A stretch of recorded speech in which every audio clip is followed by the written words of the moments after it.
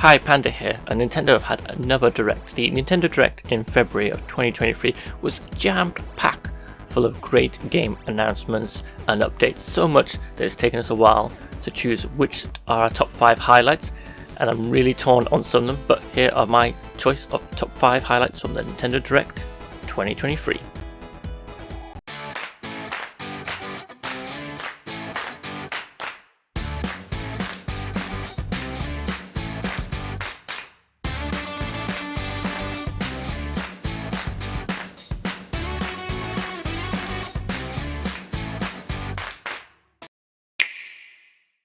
Pikmin 4 is looking fantastic. I absolutely loved Pikmin 3 on the Wii U, and this looks even better. I kind of like the new camera angle, that's a little bit different. Visually it looks impressive. Same range of Pikmin, go and defeat some enemies, bring back some things to the spaceship, either bring back the enemies that you've defeated or those round circular items that help you get more Pikmin.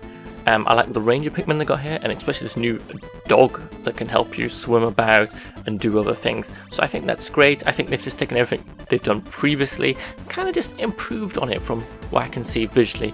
And overall, it just has a great Pikmin vibe. So I'm really looking forward to deep diving into this, seeing what they've added, what's changed, and just the overall flow. I hope they bring back some of the extra modes they had last time. There were some good co-op modes and some bonus challenges, and it'd be nice to see what other extra tweaks, because this is Nintendo. When they release a new game in the series, they've always kind of like added new things, so I wonder if they've put more than just the dog. But otherwise, so far that dog looks amazing, and Pikmin 4 looks fantastic, so I'm really looking forward to picking this one up.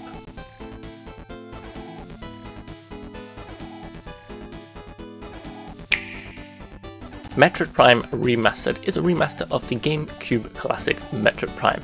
So Metroid Prime was the first foray into 3D for the Metroid series, and wow, did it do it really well. This game visually is impressive, gameplay is impressive, so they swapped it to a first-person shooter, but it's more about exploring the environment, finding where you're going, collecting unlockables. But this version, they've given you multiple control options as well, so it handles like a traditional first-person shooter as well. But you need to go around and scan the environment. The music's top-notch, the visuals, being able to use the morph ball.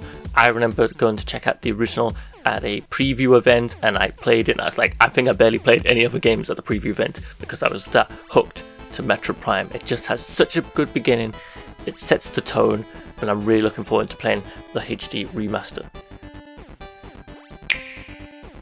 So the rumour had been around a while that Game Boy, Game Boy Color and Game Boy Advance games were coming to the Switch and the Nintendo Switch Online. But it was still a big surprise when we saw what a great selection. So there's not loads at the moment, but we do have a handful of titles. Some Mario games, a Mario Kart one, Kirin, which I'm really looking forward to. And what I do like here, there's a selection of filters as well.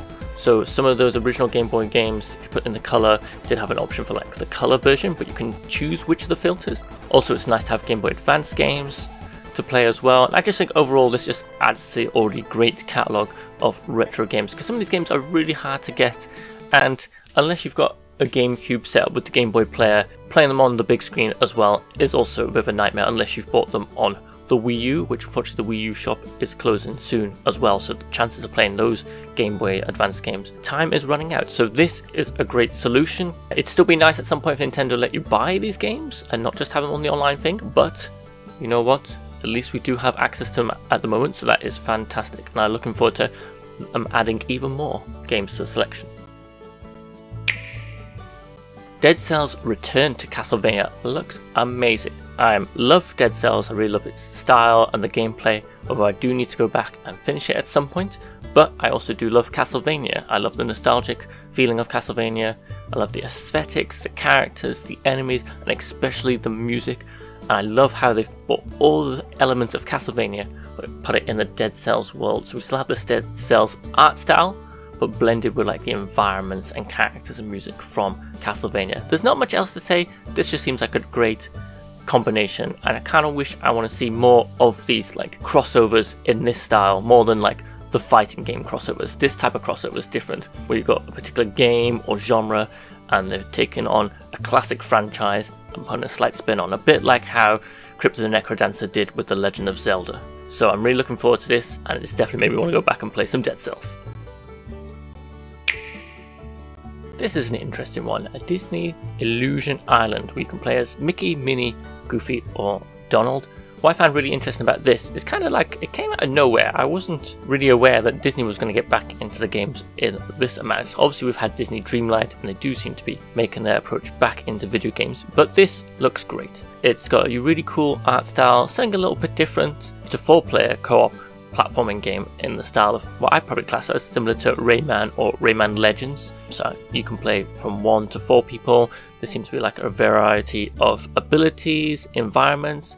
Like it might not do anything brand new, but having a Disney game and this style of gameplay, and we don't get too many of these 4-player co-op platformers very often. So I think just having the Disney franchise and this style of gameplay and the art style really goes well together, and hopefully it'll be a great platform game. And wow, this might be the biggest surprise to me out of the whole Nintendo Direct. Samba de Amigo Party Central. Now it's been a while since I've played a Samba de Amigo game. For those unaware, Samba de Amigo is a rhythm game with maracas. First came out on the Sega Dreamcast. You had some maraca controllers and you had to go like directions and shake it in the rhythm at the right time.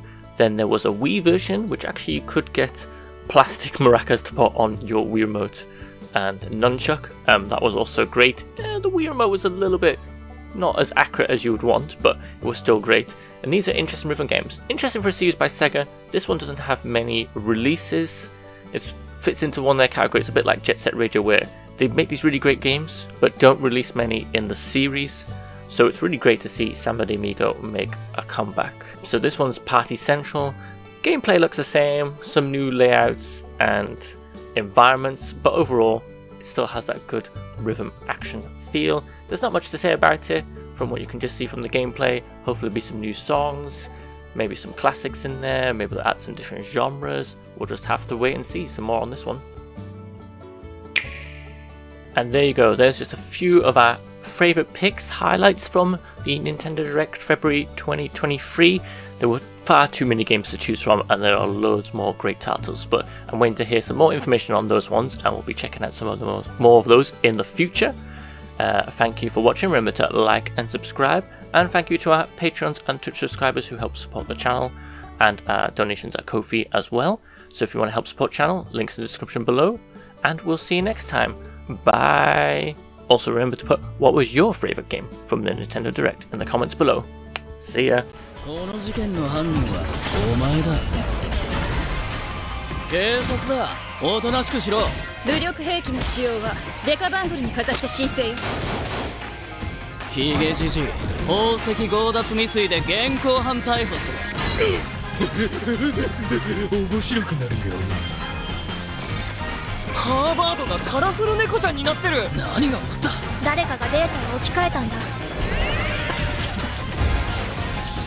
警察のシステムに潜入しプログラムを書き換えた。それって完全に犯罪だぞ。これが犯罪だと。この狂った街では手段を選んではいられない。私腹を肥やす豚どもは一匹残らず排除する。